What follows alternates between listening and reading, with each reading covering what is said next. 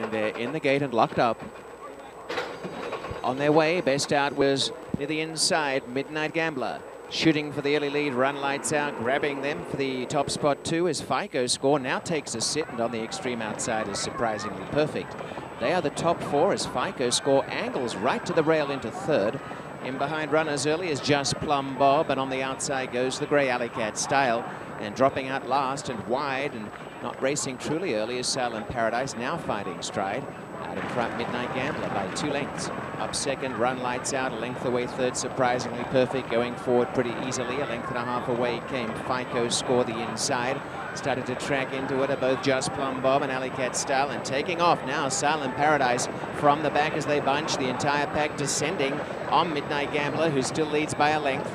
Up to second, Surprisingly Perfect on the inside as Run Lights Out. A length away, FICO Score. Coming home is Silent Paradise the outside. And second last is Alley Cat Style. At the back, Just Plum Bob. Midnight Gambler shot away again by 2 lengths. Surprisingly Perfect second. Third is on the inside, Run Lights Out.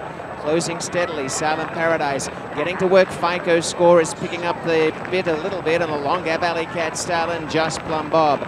Midnight Gambler by a length, hurried along, joining in Surprisingly Perfect. Coming through in the center, FICO Score, the inside, Run Lights Out, down the lane, and Surprisingly Perfect has raced past Midnight Gambler. Down the outside now, FICO Score's well behind, and a very nice dart of acceleration shown by the leader, Surprisingly Perfect. Midnight Gambler's re-rallied a little bit, but Surprisingly Perfect's got it 1. Surprisingly Perfect scores effortlessly, 2 lengths. Make it 2.5. Midnight Gambler's second, Run Lights Out third, and FICO Score was fourth.